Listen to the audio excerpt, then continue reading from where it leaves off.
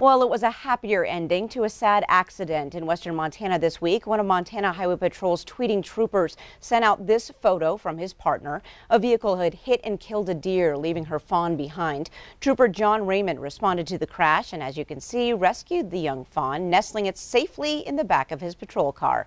Now, no word on the condition of the fawn tonight, but we do know she is in the care of Montana Fish, Wildlife and Park.